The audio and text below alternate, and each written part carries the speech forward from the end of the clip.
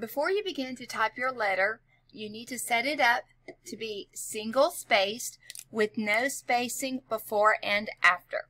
So to do that, we're going to click our paragraph dialog box here.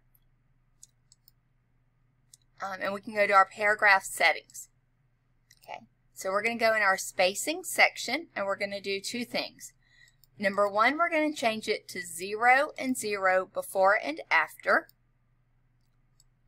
And we're going to change it to single space. So single, 0 and 0, okay. If you are using Word for the first time, up here on the top left, you may want to go ahead and click File, Open, Save, Read Aloud, Spelling and Grammar, so you can have these in the Quick Access toolbar. At the beginning, you're going to be typing your inside address.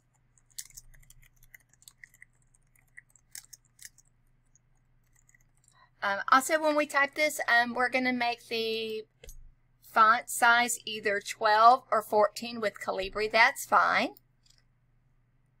Okay, and I'm going to do a double space. And then I'm going to need a quadruple space here. And I'm going to do my example for Ms. Molly Poston. So to look at your spacing, this is in the Home ribbon.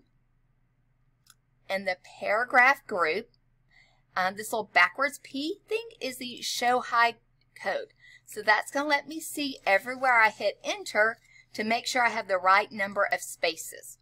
So for example, I need 3 blank lines in between the date line and who the letter is going to.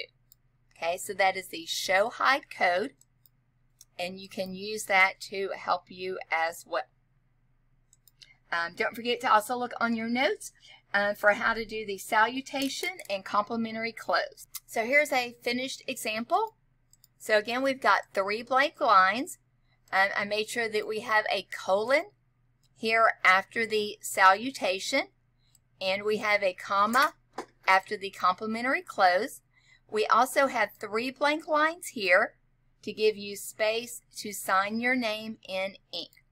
Enclosure is optional. That's only if something is enclosed. And to do the spell check, grammar check, you can go over to the review ribbon and check spelling and grammar. Or you added it in your quick access toolbar, you can do that. Finally, you need to make sure you save this at the beginning and the end. So we can do File, Save As. For you, maybe you want to save this in your Documents folder. Okay, as you can see, I've got a lot.